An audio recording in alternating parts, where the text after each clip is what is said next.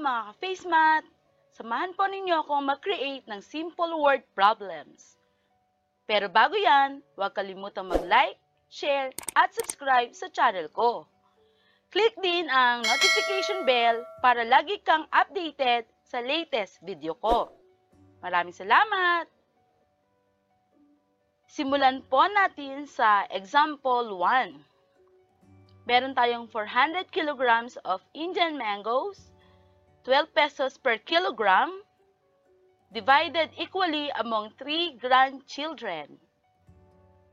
Sa steps ng word problem, step number 1, understand. Under nito yung tanong na what is asked. Dapat makagawa tayo ng question na galing sa given data. Ano nga ba ang pwede nating gamiting tanong kung dinivide sa 3 grandchildren? Tama! How much did each child get? At yan, meron na tayong sagot sa what is asked. May given facts na din yung data na binigay, kaya pwede na tayong gumawa ng sentence. At ang huling step, dapat yung nagawa mong word problem ay mai-encourage ang nagbasa na isolve at mapapaisip kung anong operations ang dapat gawin sa pagsosolve. Kaya subukan natin.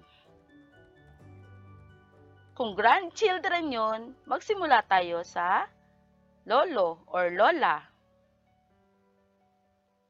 Ang sagot ko, Lolo Noel harvested 400 kilograms of Indian mangoes. He sold them at 12 pesos per kilogram. If he divided the amount equally to his 3 grandchildren, how much did each child get?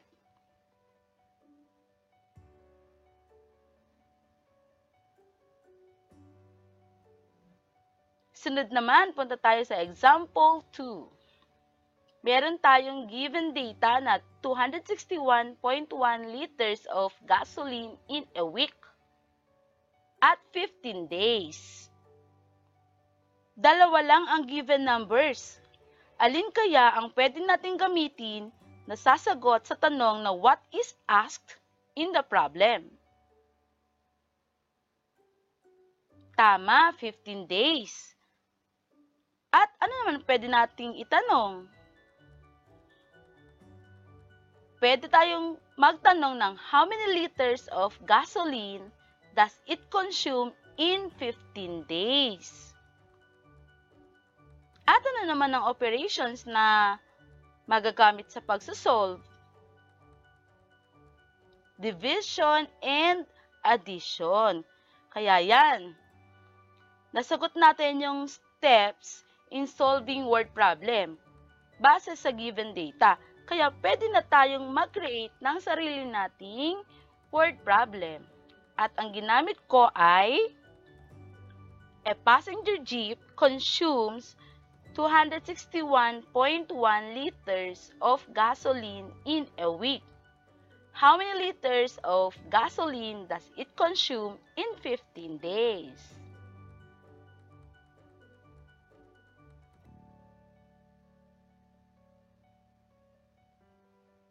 Gamitin naman natin ang example 3. Meron tayong data na cheeseburger, 20 pesos and 50 centavos each, 3 orders.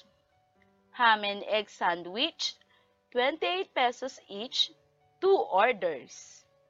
Chicken sandwich, 25 pesos and 75 centavos each, 4 orders.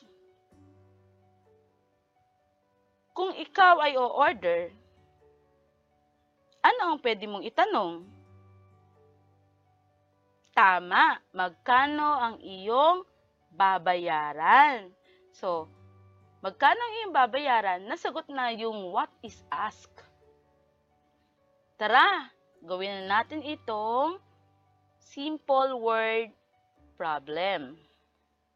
At ang ginamit ko ay Reynel and his friends ordered 3 cheeseburgers for 20 pesos and 50 centavos each, 2 ham and egg sandwiches for 25 pesos and 75 centavos each, and 4 chicken sandwiches for 28 pesos each.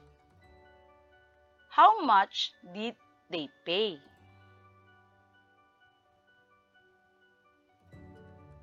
Anong operations ang pwede natin gamitin? Multiplication and addition. Tama.